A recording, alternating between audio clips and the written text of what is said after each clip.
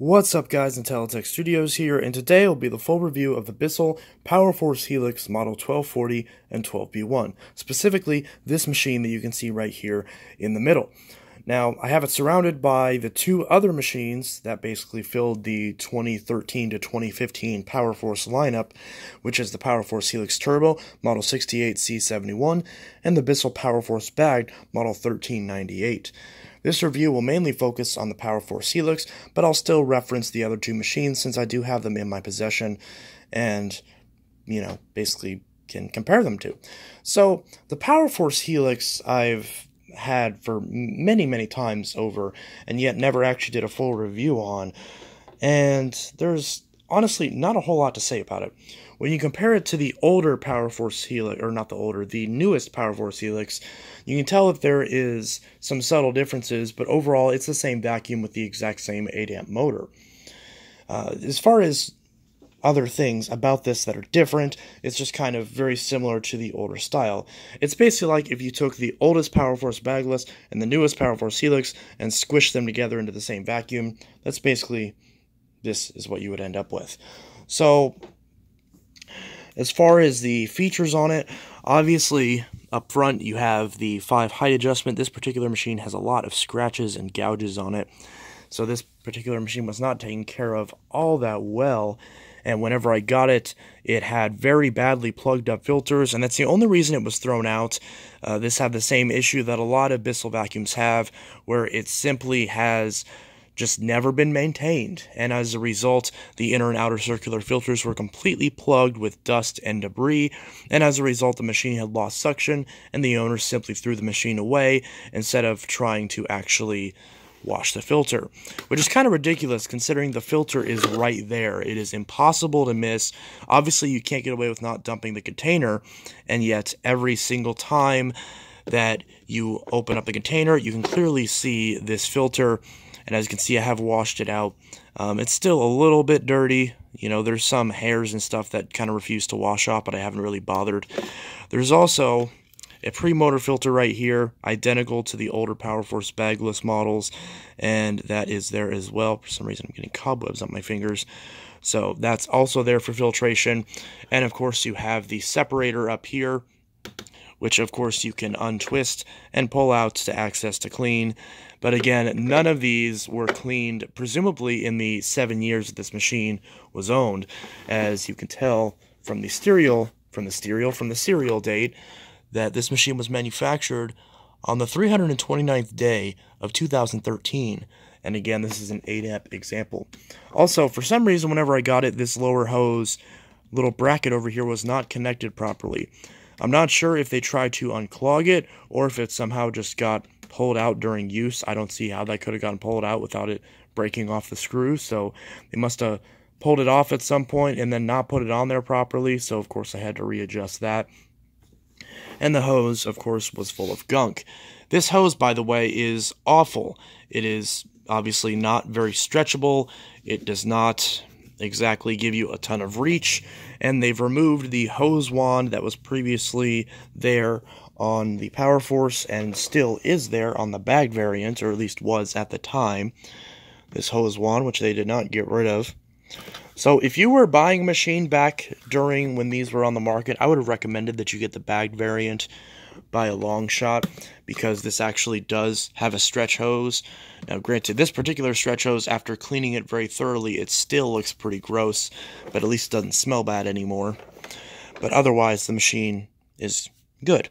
Another thing about the bagged variant, the bagless Helix model doesn't have, none of the Helix models have this, is a post-motor filter. So this one you can actually install a HEPA filter or use the classic post-motor filter. In the case of this machine, well, there is no post-motor filter, at least not one that is accessible by your average consumer. You have to completely pull apart the motor assembly to get a hold of the post-motor filter that's on the exhaust of this, and that is identical to the modern PowerForce Helix. The PowerForce Helix Turbo does have a door with a HEPA filter very similar to the older PowerForce bagless. And in fact, the PowerForce Helix filter door actually does fit on the older PowerForce bagless, so you actually can retrofit that with the caddy and put a HEPA filter on it.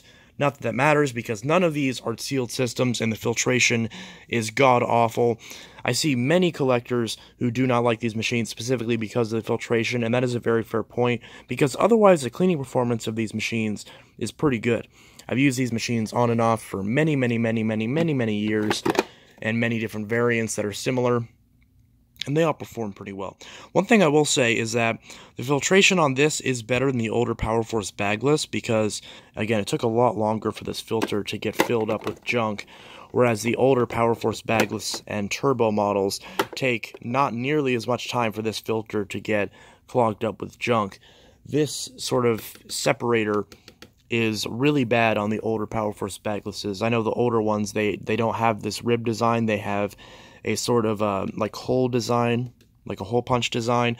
And I don't know if that's the culprit or if the actual just sort of dust cup setup is the culprit, but those machines, filtration is a lot worse than these, if you can even believe that, because these ones are already pretty bad.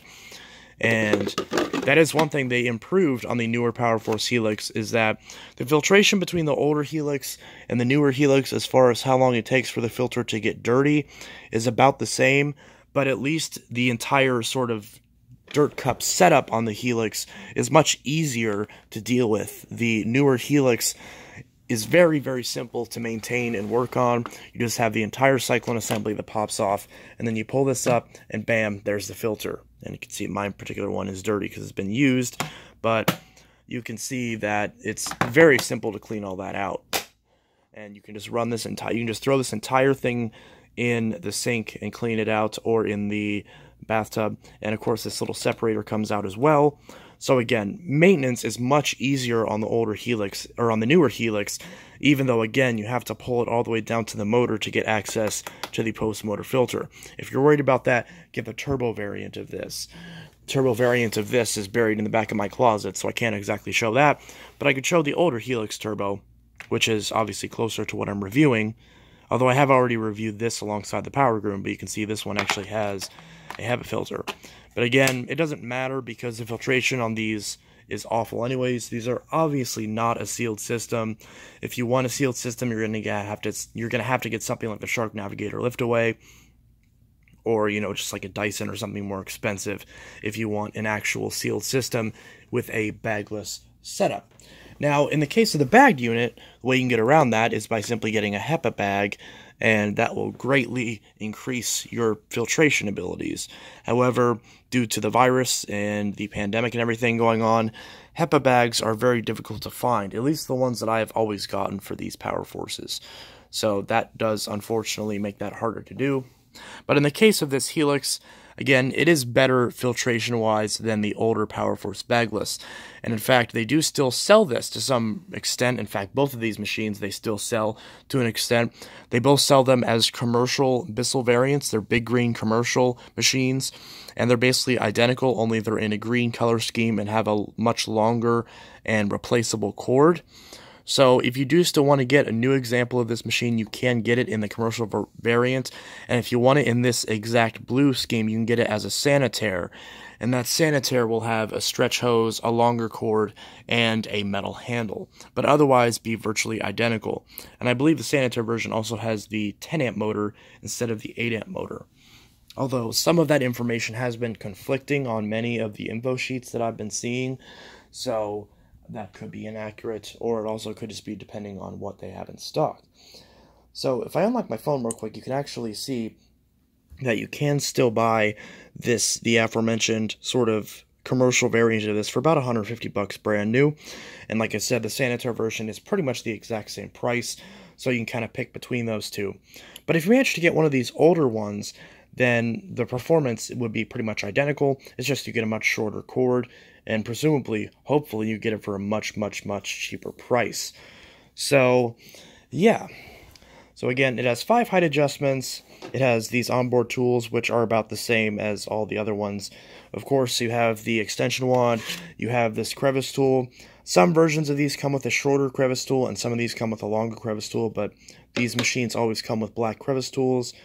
So, it really just depends on what you get. And of course, the classic Bissell combo tool. That is either famous or infamous, depending on who you ask. It slides right back here on the caddy. identical to the older PowerForce bagless. Then we have the 25-foot cord, which is, did I say 25? I meant 23-foot cord, which, again, is much, much shorter than on the original PowerForce bagless, which was 27 feet. And also, no headlight as well. So there's a lot of features that have been removed from this, but the price was lowered whenever this was in stores, so it kind of, balances out. So yeah, it also says that it never loses suction. That is obviously a lie, because that's how this machine was thrown out, was because, well, it lost suction. And no, it wasn't clogged, it just had the filters plugged up with dust, which I guess you could say the filters were the clog. But yeah, one thing that I really hate about this machine is that these brush rolls on this machine constantly go bad. For some reason, this generation of Bissell was just notorious for constantly having bad bearings in every single pretty much brush roll they had. This machine did have pretty poor quality bearings. Whenever I got it, the brush roll was kind of crunchy, but thankfully it wasn't that bad at all, and I was able to just add a little bit of oil to either bearing, and by little I mean a lot, because I want this thing to run smoothly, and it has since been running very smoothly. Obviously it's not as free as it could be, but whenever I spin the brush roll outside of the machine, it does spin for a couple seconds freely, as it should. And of course, this uses the same Bissell style 7, 9, 10 belts that every Bissell vacuum in this price range uses. And they actually added a couple extra screws to hold on the bottom plate a little bit more securely. They added a screw down here and a screw over here instead of the normal PowerForce bagless, like the 6583 or the 6579 that just has 4 screws on either side. So, a little bit different there, but of course the pile height adjustment is the same. You have 5 height adjustments. This has no sort of squeegee or brush roll shutoff, so using it on bare floors is not recommended, even though it has a bare floor setting. The bare floor setting is pretty pathetic, so if you're going to use this on bare floors, I would recommend buying a bare floor attachment and attaching it to the hose, and that's how you should clean bare floors with this machine. Otherwise, you will likely end up scratching your floors or damaging the brush roll on the unit. So, yeah, not much else to say about this. It has the sort of foot-mounted power switch, just like the newer Helixes, and just like every PowerForce bagless has always had. These machines have always had these foot-mounted power switches, and yeah, that's about precisely what's expected of this machine. So, also, if you want this machine, this will be for sale very soon. As soon as this video is over, I'm going to list it on my OfferUp. So, that is definitely something. If you want this machine, it will be for sale. And in fact, the Helix Turbo I've been selling for a while because a bunch of people said they wanted it, and now it's sitting here waiting to be sold and nobody's buying it. So yeah, that's also the same story. I actually sold the Phantom Lightning, but OfferUp canceled the sale, so hopefully the person who wanted the Phantom Lightning will be buying that again. Otherwise, the Lightning is for sale, as is the Dyson DC-15. So if you want any of those machines, go to my OfferUp and you'll be able to find it in Teletech Studios on OfferUp, and I'm constantly posting new vacuums there as well. So, because I have a ton of vacuums I need to get rid of, and you get the idea. So, with that being said, let's go ahead and give this thing a spin. Alright, so the cord is in the upper cord clip, and we can see that the entire machine is ready to go, and it's on the high carpet setting, so go ahead and test this out after it's been all refurbished. Again, I already know how this thing works because I've used it for so long, but you probably want to see it running, so we'll run it right now.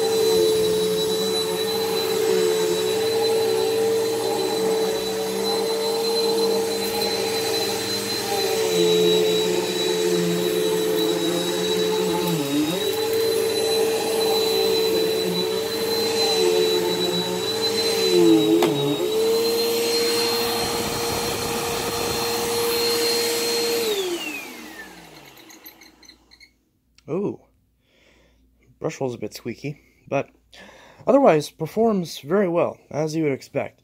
At least, again, for the price, obviously this is not the best deep cleaner in the world. This is not going to compare to something like, a SIBO or, something like that. But it does still get the job done, and, it's very easy to push. That's one thing I will say, is that I just vacuumed this living room yesterday. In fact, I vacuumed my entire house yesterday with the Bissell Powerlifter Swivel Pet.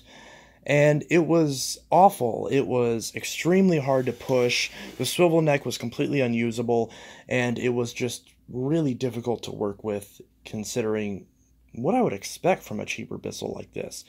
So this is much closer to what I would expect. It glides across my carpet, and yet still, you can tell based off the brush roll that it is still picking up. It's still grooming the carpet very nicely. My biggest issue with this is the cord. For some reason, maybe it's just because I haven't used that Helix in a while, but this cord feels even shorter than the Helix. If I got the cord length wrong, I'll put the correct cord length in the description. But I believe this is a 23-foot cord, maybe like 22, 23-foot cord. But look at this. Like, once you put the cord on the hook, this is it. There's no bunched up cord or nothing. That's all the cable you get, and that's kind of ridiculous. For the price, that's what you'd expect, but, that's why I would gladly, if I was going to keep either of these machines, I would obviously keep the turbo, because the turbo is much better. It has a better hose, has a turbo brush, and it has a much longer and more usable cord. So, again, the turbo is obviously the better choice, but the standard PowerForce Helix is what everyone seems to like for some reason. So it definitely has it's definitely very humble, and it has its sort of advantages. Obviously, it is a little bit lighter than the turbo, since there's just less cord and less stuff involved with it. It's much more simple. But yeah, so finally reviewing the sort of older style Bissell PowerForce Helix. I do like it, but again, I used to hate this, obviously, because it was like pretty much the worst version of, the Bissell vacuum, since, it still had the weird dust cup setup, still didn't have a post-motor filter, and yet also doesn't have the advantage of being, much lighter and easier to maneuver than the newer style. But I still like this, and it's still a good machine. You can still find these all over the place on the secondhand market. If you go on OfferUp, you can probably find like 20 of these things for sale.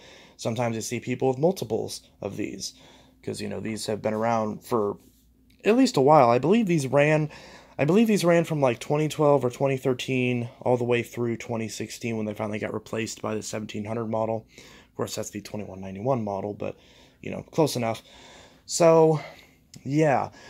As far as, do I prefer this or do I prefer the newer style Helix, which one would I prefer? I don't, honestly, if I'm just like vacuuming, if I'm just, talking about vacuuming my floors, then I probably prefer the older style. But as far as the whole package, having to maintain it, having to use it, having to carry it all over the place, then, this just seems like the more efficient option.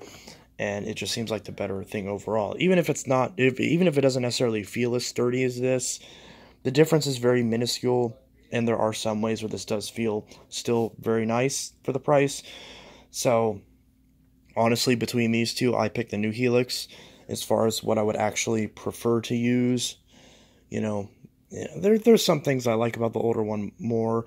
I do like the power switch a little bit better. Even though I actually like using this one, because you can actually easier tell whether or not it's on. The cord storage being on the side is a lot nicer than it being jammed into the back. And, besides that, they're pretty similar. Again, the dust cup setup is much better on this, but the filtration is equally poor on both of them. But yeah, so I do like the new PowerForce Helix. And again, I may be repeating myself. I don't think there's much else to say about this. And I'm pretty sure I've said that phrase like 4 times in this video. But, I prefer the bagged and I prefer the turbo. But this classic PowerForce Helix, it gets the job done. That's pretty much the phrase that I would say. It gets the job done. And if you need one in a pinch and you find one of these secondhand, pick it up. It's a decent machine. Again, if you can get a good brush roll on it, that's kind of the biggest issue, because the bearings go bad on these brush rolls all the time. So if you can get over that issue, then it's still a decent machine. And again, if you don't use, just like comparing the newer styles, get the turbo if you use the tools, or get the bagged if you use the tools. But if you don't use the tools, or you use it so infrequently that having this hose doesn't bother you, then sure. Obviously, there's a million of these out there because these were sold for a long time, and these were sold in many places where the turbo and the bagged weren't available. So you're going to find these all over the place. And you know what? Considering that used, you can probably get these for like 20, 30 bucks now. I would say that's a pretty good deal. And you really can't go wrong as long as you get one that's, again, like wasn't too terribly tore up and actually like completely broken. So anyways, this is Intelitech Studios signing out, and I'll see you guys in the next review. I hope you have a great day. And again, if you want this machine, because I don't want it, I do not want to keep it in my collection. So if you want either of these machines, check my offer up because they are listed there, and you can buy them. So, you know, fully refurbished and everything. Obviously, this I'll clean out a little bit again to make sure it's nice and clean when it gets shipped out. So yeah, this is Intelitech Studios signing out, and I'll see you guys in the next video. And hope you have a great rest of your day. I already said that. Man, this is not going very well. Okay. So, video and vacuum suck. Okay. I forgot how to end my videos. I haven't done a video in so long. Peace!